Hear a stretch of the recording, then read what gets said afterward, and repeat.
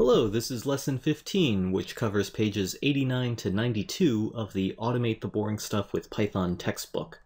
In this lesson, I'm going to introduce a new concept called methods. A method is the same thing as a function, except it's attached or called on a certain value. I'll show you what I mean in the interactive shell. Let's store a list value in this variable spam. So hello, hi, howdy, heyas. So spam has a list with 4 values in it. Now, all list values have a method called index, and remember, method is just pretty much the same thing as a function, and you can call that method on the list value in spam. So here we're calling index, that's the name of the method, and we're going to pass it an argument just like we would pass a function an argument, and the index method returns the index that it finds that value that you passed at. So hello is at index 0, so the index method returns 0. So you can't call a method by itself. Like, this doesn't really make any sense. And also Python doesn't know which list you're trying to find the index to. That's why you have to call it on a value right here. So the method name comes after the value or the variable that contains the value and a dot.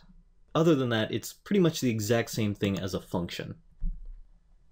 And each data type has its own set of methods. So the list data type, for example, has several useful methods for finding, adding, removing, and otherwise manipulating values in the list, and we'll cover those in this lesson.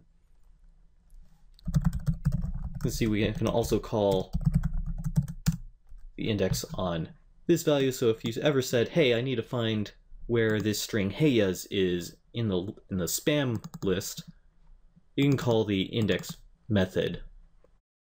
However, if the value that you're searching for the index for doesn't exist inside that list, just like this string doesn't exist in the spam list, the index method will raise an exception.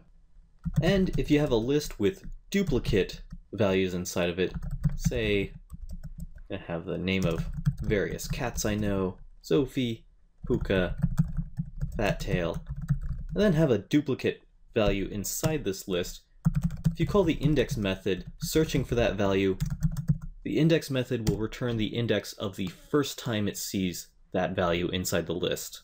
It'll return that index. To add new values to a list, use the append and insert methods. The append list method adds the value to the end of a list. So let's have a list cat, dog, bat. We can call the append method, and it'll add a value to the end of that list. And the insert method is similar, it just can insert a value at any point inside the list. So if we have, so let me restart this. Spam is equal to this list with these 3 values. We could call the insert method, and say I want to insert this as the new value at index 1. I want to add chicken. That will then insert that value at index 1 in the list, and everything else gets bumped up.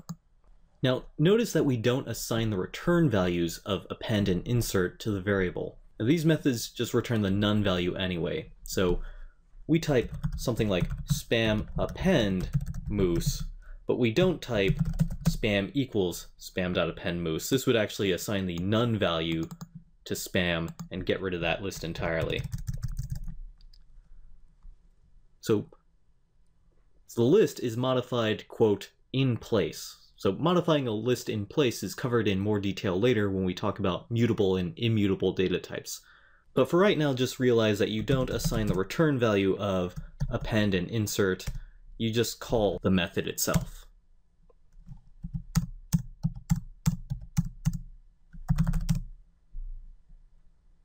Methods belong to a single data type. The append and insert methods are list methods and can only be called on list values. They can't be called on values such as strings or integers. If we tried to do something like assign eggs the string value hello and then tried eggs.append world, this would raise an error. That's because the string data type doesn't have a method called append. So lists also have a remove method that's passed a value that you want removed from the list that it's called on. So let's create a new list, say cat, bat, rat, elephant, and say I want to remove that bat value from the list. Doesn't matter where it is in the list, I just want to remove it. We can call spam.remove bat, and that removes the bat string from that list. Now if we try to remove a value that doesn't exist in the list, Python gives us an error. So notice how this is different from using the delete statement. If I wanted to delete the value, no matter what it is, at index 0, I would just say delete spam 0.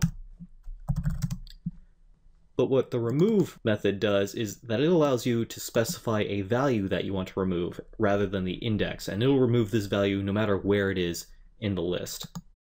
And like the index method, if a value appears multiple times in a list, only the first instance of that value will be removed. So if I had a list in the spam variable, like cat, bat,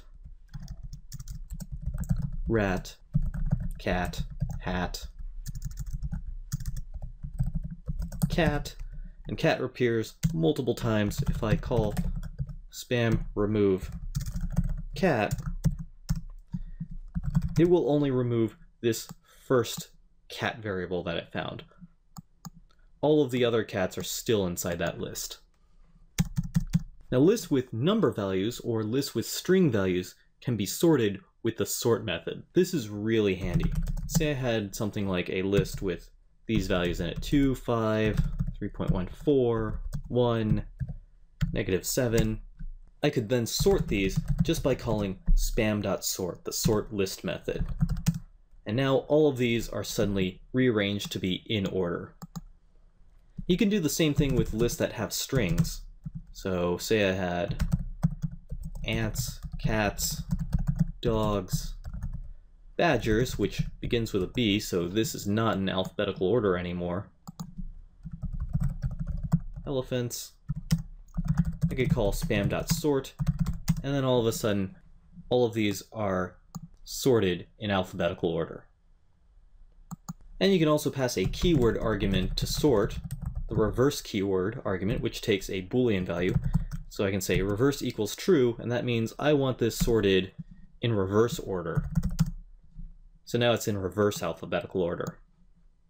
But note that you can't sort lists that have both numbers and string values, since Python doesn't really know how to compare these values. So if I had a list that was 1, 2, 3, and also had strings, Alice, Bob, and I tried to sort them, Python would give us an error message saying, I really don't know how to sort these string and integer types. I mean, so does a string that begins with the letter A, does that come before the number 1, or do I put integers after this? Python doesn't really know, so it just says I can't sort these.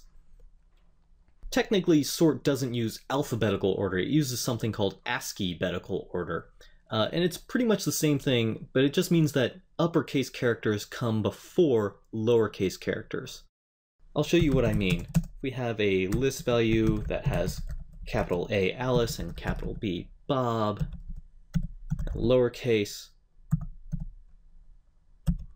a ants and lowercase b badgers, and capital C Carol and lowercase c cats. When we sort this, something odd happens.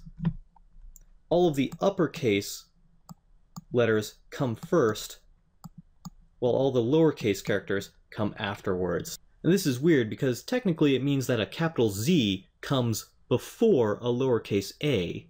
Now if you want true alphabetical sorting, there's a keyword argument that you can pass to the list. So let's say we had a list, lowercase a, lowercase z, uppercase a, uppercase z. Normally this sorts in ASCII-betical order, where the capital letters come first. But you could pass the keyword argument key equals stir lower. This is technically passing the convert to lowercase string method, which we'll go over in a future lesson. But that will make it sort in true alphabetical order. So just remember call the sort method, and then pass it key equals string.lower. To recap, methods are functions that are called on values. And the index list method returns the index of an item in the list, the append list method adds a value to the end of a list, and the insert list method can add a value to a list anywhere at any index. And the remove list method removes an item, which is specified by the value. And the sort list method sorts the items in a list. You can pass the sort method's reverse keyword argument to cause it to sort in reverse order. And also, sorting happens technically in ASCII-betical order. If you want to sort it in normal alphabetical order, pass key equals string.lower, and the list methods operate on a list in place rather than returning a new list value. That's why you just want to call spam.append instead of spam equals spam.append.